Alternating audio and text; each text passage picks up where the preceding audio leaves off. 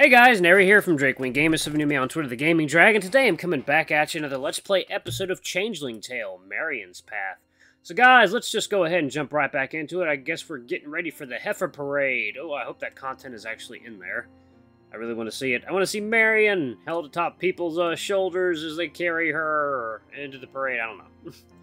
Anyway, guys, let's go ahead and jump right back in. Please sit back and enjoy for the next 18 minutes while entertaining you. And let's jump right in. Alarm sound, you're up, and let's go. Okay.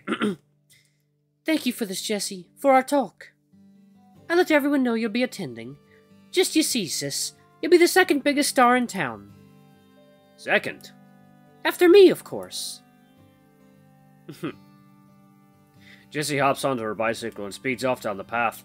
How she rides in that dress is beyond me. Marion and I watch her dust trail disappear over the horizon. Some things never change, do they? With all the other changes in our lives, it's nice for one or two things to remain the same. Marion nods, but I can tell there's much on her mind. You sure you're ready for this? I truly am. It would be like a homecoming for me, I hope. I think back on the trenches once more. 4 years lost, or maybe just removed. I hope so too. You know, my homecoming wasn't what I expected, but it was just what I had needed. I reach out and take Marion's hand. And afterward, we'll both be ready to start our new lives together. Oh. It's gonna be interesting to see what happens. Hello, Gran. Tell me, is it true? She really kicked the old man? Gran is always atop her gossip game. How did she even find out? There's her network of spies have ears in every homestead. It's more of a trip, I'm told. Oh, I certainly hope it knocks some sense into him.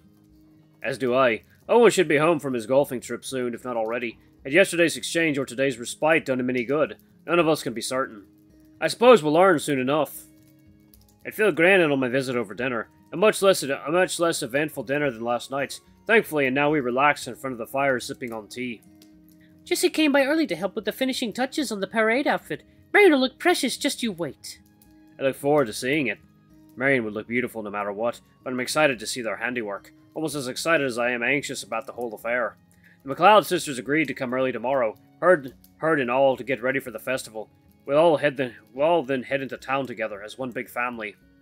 After that, we can only hope for the best. I can't imagine all the butterflies Marion must be feeling right now. And again, she was confident enough to choose to go, and to stay behind tonight to face her father. Perhaps she's the bravest of all of us. So have you heard of what Gemma will be wearing to the parade? A dress, I presume. Whether Gran is purposely changing the subject or simply compelled to divulge the latest town chatter, I do not know. Aye, a dress. Purchased from a bona fide seamstress. Look at those tights. Always straddling the line, if you ask me. That's cheating. Gran continues to rattle off the latest gossip, and I only half listen, more concerned about Marion's well-being than the preparations for a small-town parade. I hear the tights have borrowed Jersey cows to run in the procession this year. Jerseys, can you believe it? Instead of proper Scots cows. They don't stand a chance. When I was your age, any breed, not a Highland or an Angus, would be... Gran stops short and we both turn toward the source of the knock. I'll see who it is. Gonna be Alana? No, it's... okay. Marion, what's wrong? Nothing, I just... She stands alone in the field, twiddling her hoof fingers, searching for the words. Oh, Malcolm, my nerves got the best of me. I couldn't face Father again, not tonight. Not tonight with the parade so soon. I'm sorry, I just wanted to be with you. Say no more. Oh. I reach out and pull her from the cool night air into a warm hug. Agnes nearly explodes with joy at the sight of Marion. I finally have my girl home. Oh, how much I love the sight of ye. In an instant, Gran has poured Marion another cup of tea. Pull up a chair. I was just telling Malcolm here about your dress. Finished in the nick of time and lovely to boot. Would you like to try it on? Oh, no, thank you, Agnes. I'm afraid I'd jinx it. Well, don't you fret. You'll be dressed heads and tails above the rest. What you mean, heads and shoulders, Gran? Nay, Malcolm, it's the lass's tail, not her shoulders. That'll draw the judge's attention. Marion blushes through her fuzzy cheeks. While I appreciate Gran's excitement, her energy can't be helping Marion's nerves.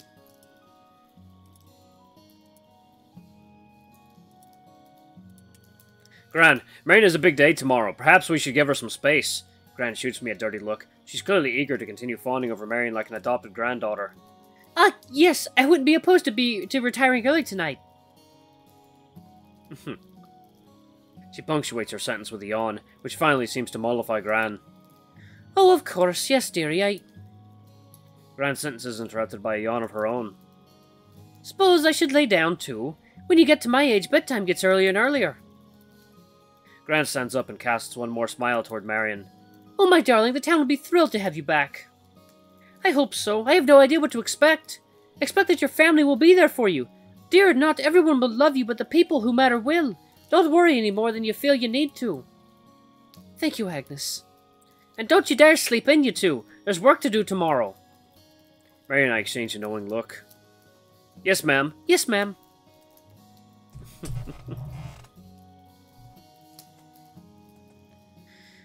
Oh boy. Aw, cuties! Once we're settled into the bed, albeit very tightly, I rest my hand atop Marion's chest. I can feel her pulse beating quickly. Marion, your heart is racing. I know we both might be exhausted, but do you want to talk about anything? She places both her hands over mine, running her hooves along the edges of my calloused palms. Tomorrow I'll be here soon. Then what? I don't know if I'll feel free or more burdened. There's truly no way of knowing. That's the frightening part, but it's the exciting part too, I think. My stomach is in knots. You're strong. You're brave. Look at how far you've come since all this began. You've done this all yourself. Perhaps she doesn't need to be told anymore how courageous she is. Perhaps she just needs to be shown love. I believe in you. You should believe in yourself, too. I press even more closely into her, trying to allay her fears with the warmth and energy of my body, hoping my presence shows her how much she means to me. She responds in kind, telling me her heart is with mine. There isn't much room in this bed. Oh, I'm quite aware. Again, I'm happy to sleep on the floor so you have more space. But definitely need a bigger bed should Marion, dare I hope, end up here more permanently. On the contrary, I was hoping you'd like to rest on me. I swallow. I can certainly try if it might calm your nerves. We wiggle to each other as I roll on top of her body. The heft of her cradles me as I nuzzle my head into her neck. This makes a lovely pillow. Marion in turn holds my head, lifting my lips up to hers. As we kiss, it releases so much pressure that is built inside me. I don't want it to stop. Marion must have the same thought, because I feel her start to slide her nightgown up to her knees. Uh-oh. Is this alright? Gran won't hear a thing. I'll be extra quiet. No, I mean, you want to do this now? Marion kisses me once more. It will help me relax. Uh-huh. Oh yeah, it'll help you relax, alright.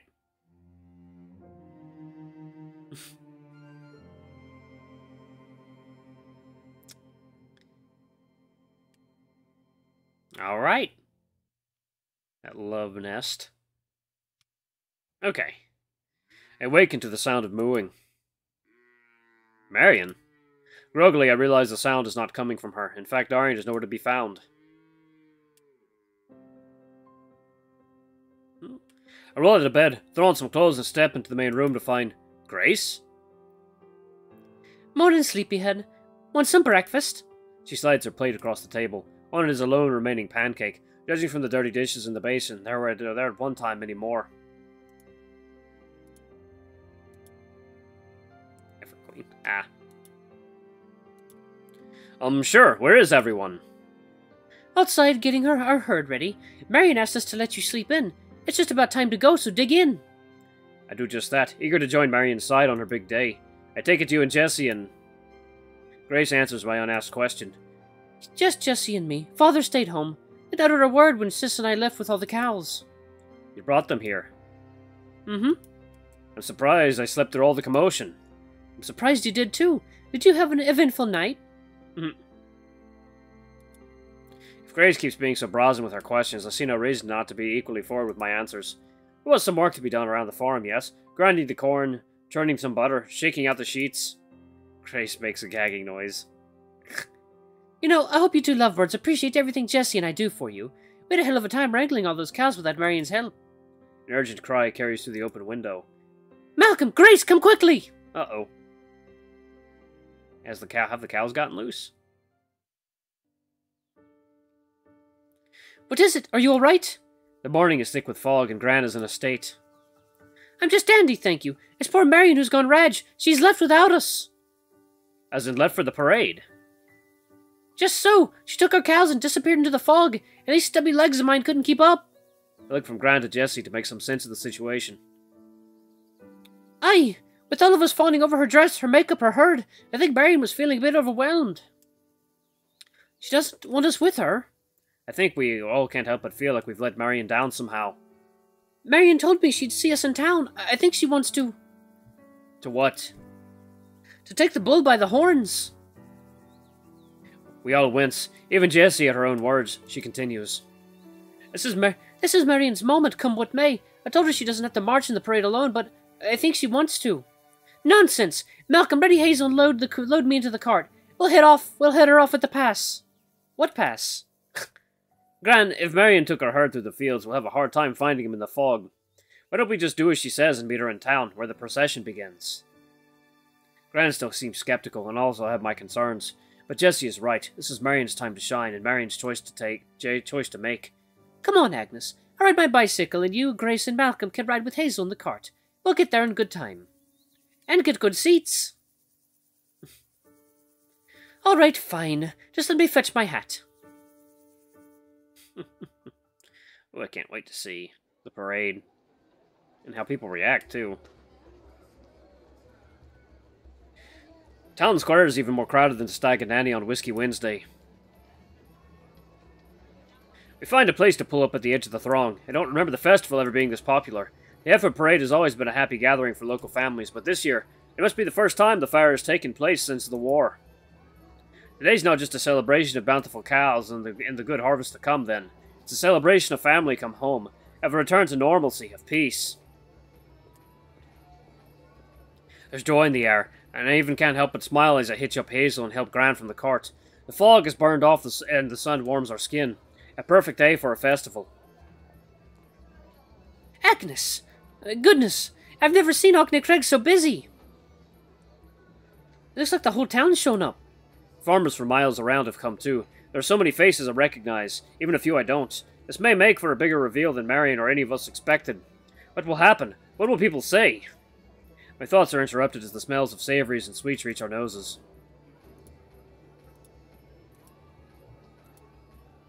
A dozen marketeers peddled pastries, treats, and of course blocks of cheese to passers-by.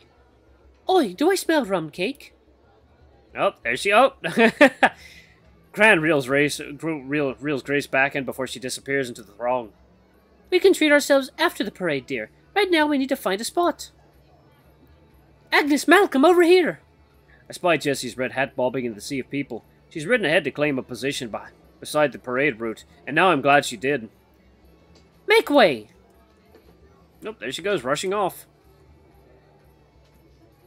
Sorry, Hazel, but this parade's for heifers only. We'll come back for you soon as it's over. Gran may be short, but she's stout as an ox. With ease, she propels us through the crowd to where Jessie stands. By some miracle, Jessie has saved us an excellent spot. From here, we'll have a clear view of the whole procession. Nicely done. Nicely done, Jessie. Don't mention it. Nothing that a few flirty smiles can handle. She levels with such a smile at me, and ever so briefly my heart flips. A powerful weapon indeed. Malcolm, has it started yet? Oh, where are my glasses? Mixed in with the crowd's voices are low moos. Craning my neck to see look down the line, I see a great many cows ready to begin their march. Beside them, their owners stand expectantly. Young women and girls, farmers' daughters, all each hoping to be named Heifer Queen. It won't be long, Gran. And so we stand and we wait for the parade to begin. Despite all the unknowns, I hadn't exactly expected to be a spectator today. Truth be told, my affairs lately have felt in some ways beyond my control. But this is Marion's day, and I'm excited to be here for her. To cheer her on, even if it's from the sidelines. Can you see Marion? Afraid not. I look again. Ahead of the herd are a dozen little girls, too small to lead their own cattle. Each is dressed up with ribbons and flowers in their hair, running about with wild abandon. Robina Robertson shouts at them, instructing the girls to line up, shortest to tallest. She'd probably have better luck herding cats. In front of the whole procession stands Bulgaire, dressed even more strangely than usual. He eyes the crowd. When he spots me, he hurries over. Oh my. Malcolm, ladies, you made it! Oh, we wouldn't miss this for the world. Cran's jaw has gone slack. Lord have mercy, what are you doing dressed like that, Mr. Buchan? Nice hat. Did you ever wake it from hibernation? Nay, 'tis me old bearskin from the time in the with the Highlanders. The parade marshal ought to wear something martial, no? Parade marshal? You? Mr. Tite had to attend an important meeting of the Broom Makers Guild in Inverness, you see. So they needed a new masters of ceremonies. And to lead the Heifer parade, they said who better than old bull-headed Bulgarer. What an honor! And with the parade it shall be, by William Wallace's beard. Have you ever seen Ackna Craig so full of money merrymakers? The stag and Annie be full to the brim tonight. Say, Bulgarer, have you seen Marion? The pub owner pauses a moment to think. No, I don't believe I have, come to think of it. Had Marion seen the size of the crowd? If so, perhaps she'd had second thoughts. Jessie, didn't you say your big sister's angling for the title of Heifer Queen this year? Last I heard. But you might not recognize her. She might be towards the back. Most of the real contenders for the title are at the tail of the... His eyes have drifted over to a table where the three very primly dressed ladies are seated. The judges, I presume. One is tapping vigorously at her timepiece. Look, that's me cue. Come see me at the luncheon after the procession. I've made some fine fare to share. If it's the recipe the pub owner is best known for, I make mental note to stay far, far away. Poor Bulgarer, he just can't catch a break with his food. Bulgarer darts back to the center of the road, where he picks up a bag he'd left on the ground. Here we go. Not a bagpipes! He huffs and puffs into the instrument, whipping up a good drone, and the volume of the crowd drops. Up. A drummer falls in behind Bulgarer. Is that Murdoch, who begins tapping out a rhythm? It's starting! Agnes, can you see? Gran squints. Are those the heifers? No, Gran. But between the two of them, the two men do sport an impressive amount of facial hair. They follow to step, and the parade begins.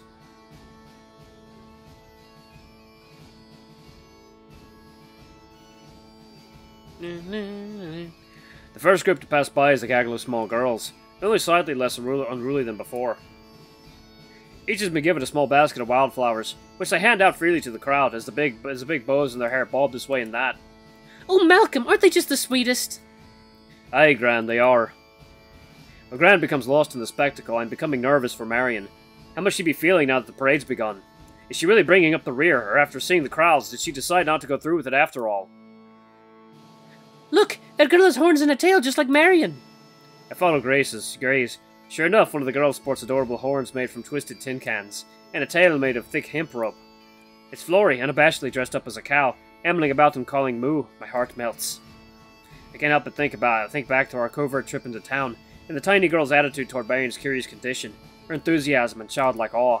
At the time, I was preoccupied by concern, but now, looking back, it was one of the cutest things I'd ever seen. It helps put my mind at ease.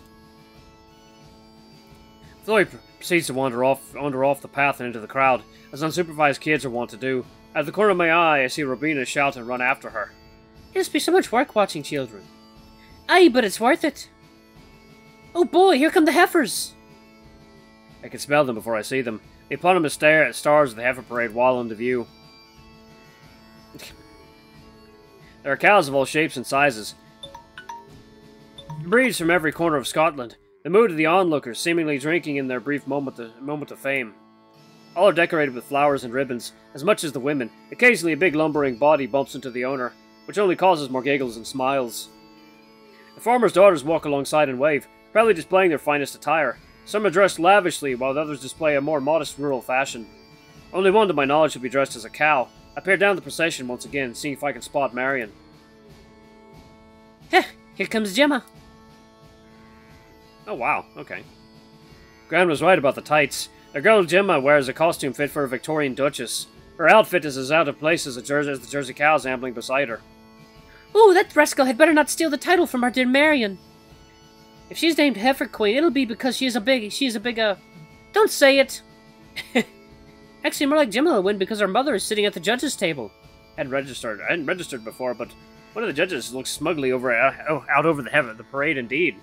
Maggie Tight. Gran gasps. I'm surprised her spies hadn't uncovered this small-town betrayal. That cheat! I cry foul! I appreciate Gran's team spirit, but right now who wins is the least of my concerns. My heart swells because behind Gemma, taking up the very rear of the procession. Alright, I'm going to pause it right here.